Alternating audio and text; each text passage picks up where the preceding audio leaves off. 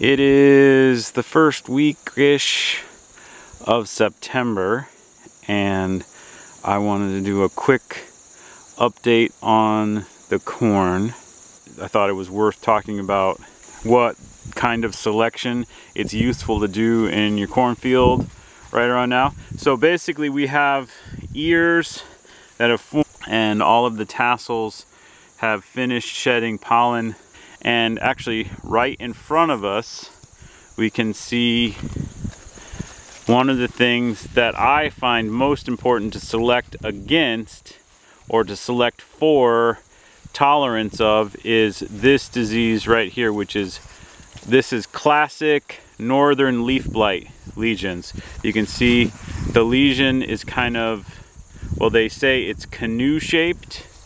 And if you can see, this is like a lesion that's merged together. But like if you look at these lesions here, they're sort of narrow and longer parallel with the leaf and with the midrib, but they kind of come to sort of a rounded point like the shape of a canoe. And this is Northern Leaf Blight, and it is by far the most serious foliar disease that I have in my corns. And so what happens is the lesions sort of expand on the leaf's tissue until they kind of merge and, you know, kill the entire leaf. So what you're selecting for is plants that have evidence of, you know, less severe symptoms than other plants. And the problem with Northern Leaf Blight, and the issue with selecting against Northern Leaf Blight, is it doesn't start to really show symptoms until right after anthesis, which is right after the pollen has already been shed, and so all of your kernels for the season are already in production and all of the fertilization of the kernels has been produced before you can actually get a sense of the resistance and or tolerance for Northern Leaf Blight. And so what you have to do is select for the female parents that are showing the most resistance. So what I do is basically I go along and through the planting at this time of year when you still have live plants, and so you're able to assess their ability to, you know, resist Northern Leaf Blight. And so severely affected plants, like I would call both of these severely affected. They've got leaves right up to the ear leaf that are showing multiple lesions that are like growing together.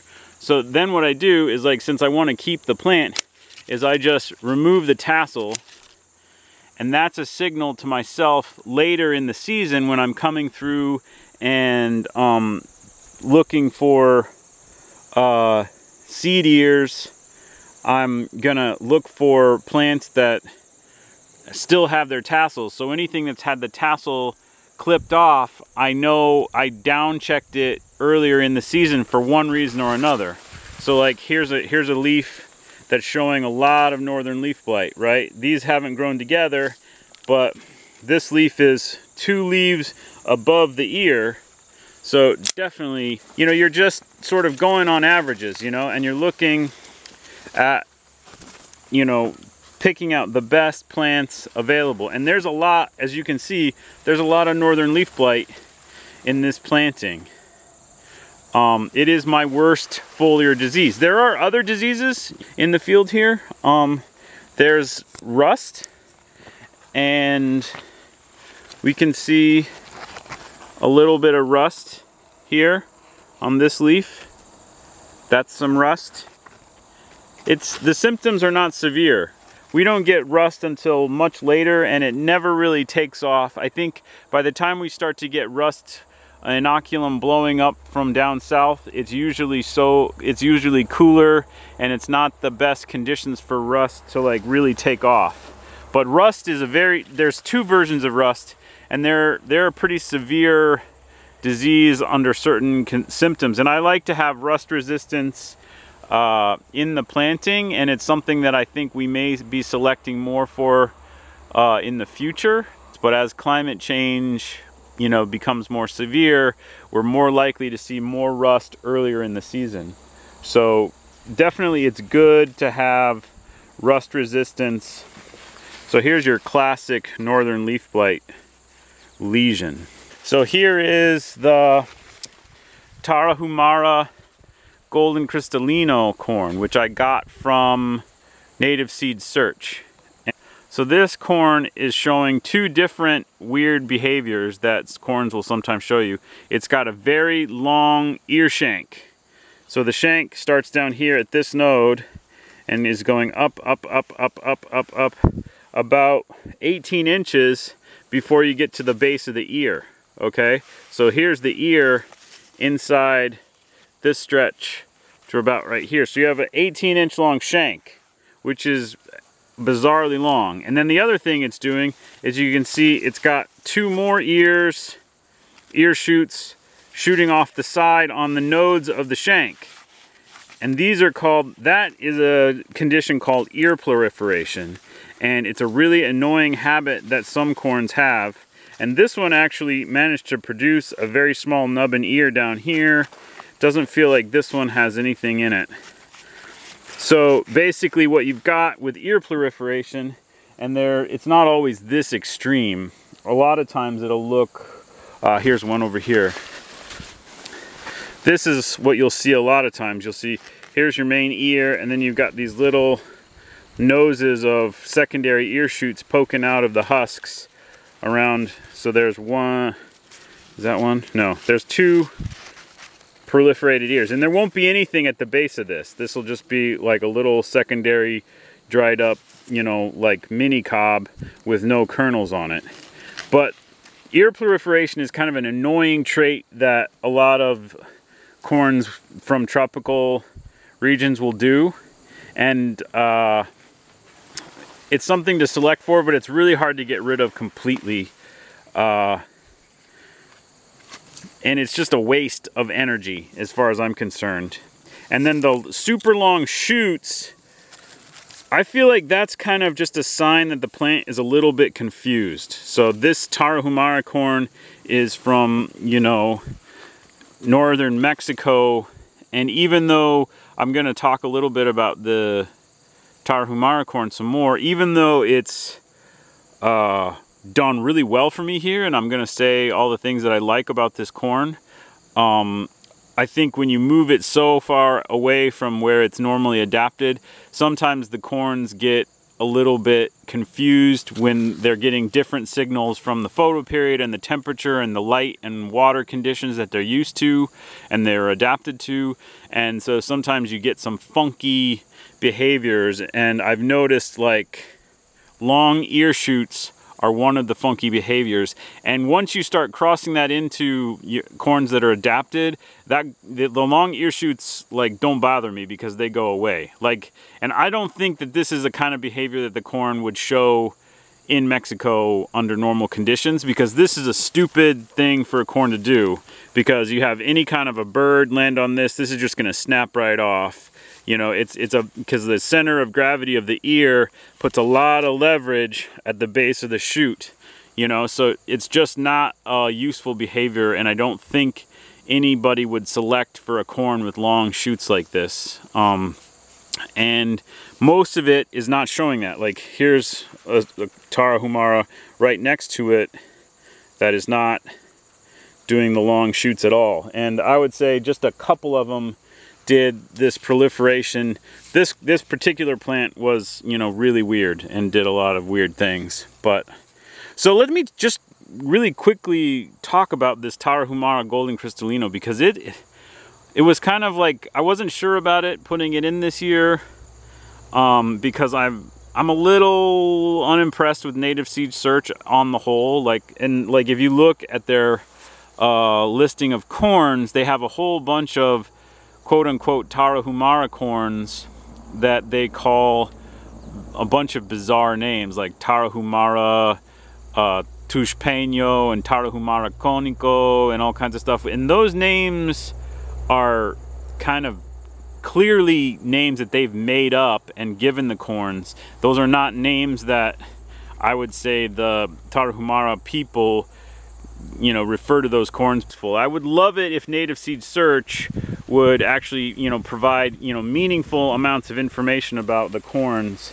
that they're growing, but I kind of, whatever, you know. And then I'm also kind of ticked off at Native Seed Search over the whole glass gem nonsense, and I still have a deep anger about the way that they contributed to that, you know, scam, basically. But anyway, this corn is awesome, and I'm gonna now list all of the things that I like so much about this corn. One of the things you'll notice is this corn, on average, is the ears are already drying down. And if you'll remember from an earlier video, this was the first corn to tassel and silk of any of the corns in the patch. And they are also, of course, the first corns to dry down. But the other thing I'm noticing, they're also, if you'll notice, very dark green, which kind of tells me, in comparison to the rest of my corn, which kind of tells me they are really good at harvesting, you know, nutrients from the soil. They're very aggressively competing in the soil for plant nutrients, which is impressive and pleasant to see.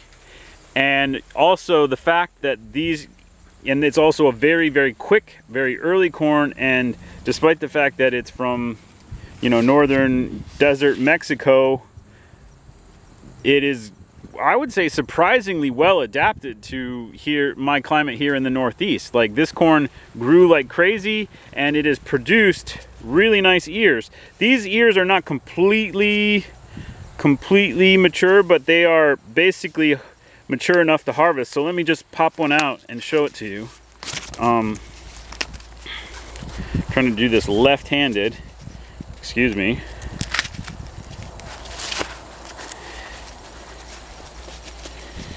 And I can't say this is a nice ear, okay?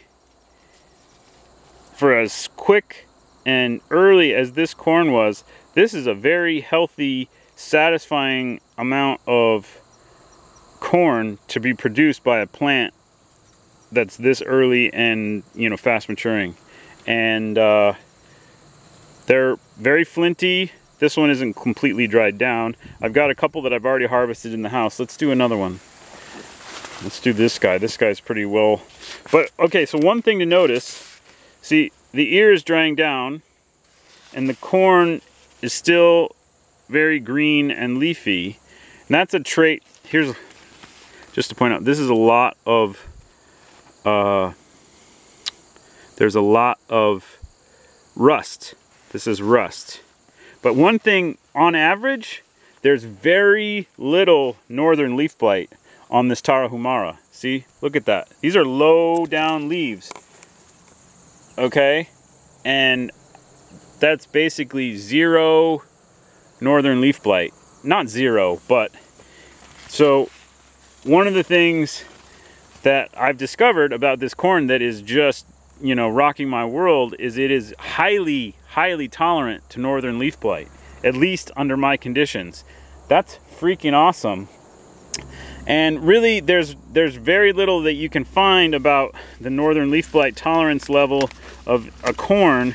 It's just not something that the seed companies will tell you about. But if you live in the Northeast, look at that, beautiful. So, whoop, dropped it. Lefty, one-handed. That's a gorgeous ear of corn for a corn this early. I am really stoked about this Tarahumara. This is going to be a major addition to my flint corn project. So here's some more of these Tarahumara ears. Really nice, mostly 10 row. Really happy with this corn.